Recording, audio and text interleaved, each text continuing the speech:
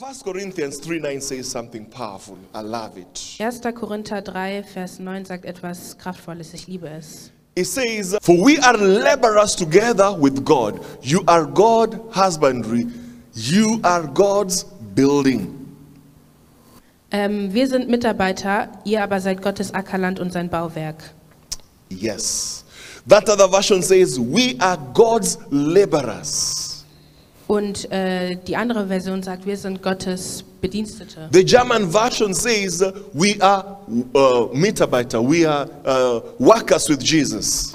Die deutsche Version sagt, wir sind Mitarbeiter, wir sind Gottes My version here Arbeiter. says, "We are God's fellow workers." Und meine Version sagt, aber wir sind Gottes treue Mitarbeiter. Fellow workers. Oder die Mitarbeiter, die neben ihm sind. We are God's fellow workers. Sind Gottes treue Mitarbeiter. You remember, Jesus spoke in John 5:17. Und ihr erinnert euch, Jesus hat in Johannes 3, Vers 17 gesagt. It said, "But Jesus answered them, My Father has been working until now, and I have been working." Und dort steht, mein Herr hat bis jetzt gearbeitet und ich habe bis jetzt gearbeitet. These are the words of Jesus. Das sind die Wörter Gottes. He said, "Until now, my Father has been working." Und er sagt, bis jetzt hat mein Vater gearbeitet. And then he says, "And I have been working." Und dann sagt er, und ich habe gearbeitet. So Jesus Also Jesus is working. ist am Arbeiten. God has been working. Gott hat gearbeitet. It comes to us, we are working and we are looking and we are counting. Oh, when am I going for retirement? Wir arbeiten und wir schauen uns an, wann wir in die Rente gehen können. Church, don't send me for retirement. I'm not going to retire. Instead of retiring, I'm going to refire. Also Gemeinde, schickt mich nicht in die Rente. Ich möchte nicht in die Rente gehen. There's nowhere I read in the Bible that God retired. Es gibt kein Bibelbuch, wo drin steht, dass Gott in die Rente gegangen Yes, ist. the Bible says that on the seventh day after Jesus created, he rested. In der Bibel steht, am 7. Tag, als er alles kreiert hat, hat er sich zur Ruhe gesetzt. There's a difference between resting and retiring. Es gibt einen Unterschied zwischen in die Rente gehen und zur We are Ruhe. going, Pastor James, we are going to refire. Hallelujah. Und Pastor James, wir werden das Feuer wieder anzünden. Pastor James, Pastor when you're James. 80, when Christ tarries, you are coming back to preach here, even when you're 90. Wenn du 80 bist, dann wirst du nicht zurückkommen und predigen. Halleluja. Hallelujah. Halleluja. Amen. Amen. It's coming to preach. Eh? Er kommt, um zu predigen. Today was just to introduce him, just for us to know him. Heute war er einfach nur da, um ihn vorzustellen, damit wir ihn kennenlernen. But we won't wait until you're 90. Aber wir werden nicht warten, bis du 90 bist. Amen. Amen. So there is no retiring. Es gibt kein in die Rente gehen. Oh, Pastor, we are working for you for a retiring package. Please don't do that. Ja, Pastor, wir arbeiten für dich für dein Rentenpaket. Aber nein, bitte tut das nicht. Let it be a bonus that helps me to refire myself. Lasst es Bonus. Achso, lass es ein Bonus sein, damit ich wieder das Feuer in mir entfachen Jesus kann. said, "My Father has been working, Und Jesus sagt, mein Vater hat gearbeitet. and I'm also working." Und ich arbeite auch. Amen. Amen. So we need to learn from this, and we need to work. Und wir müssen davon lernen und auch arbeiten. Tell your neighbor, let's not be lazy. Sag deinem Nachbarn, lasst uns nicht faul sein. I remember Pastor Mitzi preached a powerful message. Never be lazy. Ich erinnere mich, Pastor Mitzi hatte eine kraftvolle Predigt.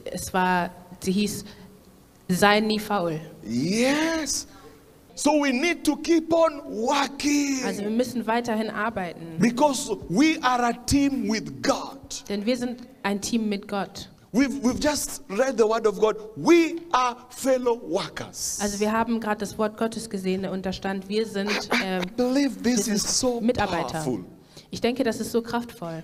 Some weeks ago, I said, God blessed me when God told me that, as my worker, Gott hat mich gesegnet, als er gesagt hat, als mein Arbeiter, you are not my slave.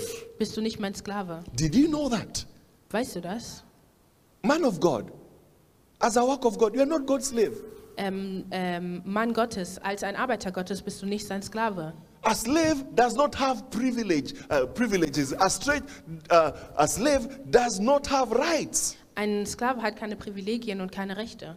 You are being forced to work even in bad weather conditions. Und du bist gezwungen, auch in schlechten Wetterumständen zu arbeiten. When the boss is just sitting on the throne, just enjoying. Und der Boss setzt sich einfach hin und genießt sein Leben. And with many servants around. Und er hat Diener überall um sich herum. No, God says, you are not his slave.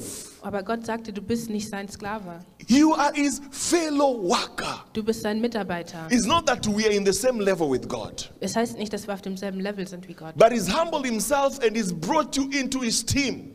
Aber er hat dich in sein Team gebracht. You are part of God's team. Du bist ein Teil Gottes Teams. You are his fellow worker. Du bist sein Mitarbeiter. So if he's working, Also wenn er arbeitet Jesus is working, und Jesus arbeitet, the Holy Spirit is working. der Heilige Geist arbeitet, Let's not just, oh, I'm having holiday. dann setz dich nicht einfach hin und sag, ja, ich habe Urlaub. It is not that holiday is bad. We also take holiday. We make sure we take holidays. Urlaub zu haben ist nicht schlimm. Es ist auch wichtig, in Urlaub zu gehen. But let's work for the Lord. Aber lasst uns für den Herrn arbeiten. There is a commission that we've been given that we need to fulfill. Wir haben eine Aufgabe erhalten und wir müssen dieser Aufgabe gerecht werden. John 15:16. Johannes 15:16. From the Passion Translation of the Bible, it says, "You didn't choose me, but I've chosen and commissioned you to go into the world to bear fruit." Dort steht, ihr habt nicht mich ausgewählt, sondern ich habe euch ausgewählt und euch gesetzt, auf dass ihr hingeht und Frucht bringet. Und eure Frucht bleibe auf das, was irgend ihr den Vater bitten werdet, in meinem Namen er euch gebe. Yes. And this, for today, I love this version which says, "I've chosen and commissioned you." Und in dieser Version steht, ihr habt nicht mich ausgewählt, sondern ich habe euch ausgewählt und euch gesetzt. The German government, they've not chosen me. Und die deutsche Regierung hat nicht euch ausgewählt. They have not commissioned me.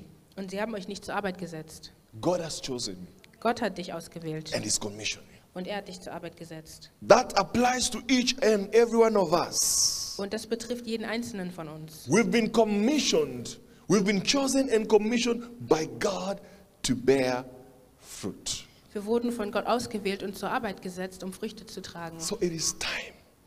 Und in seiner Zeit. It is time we continue working. Und in seiner Zeit werden wir weiterhin arbeiten.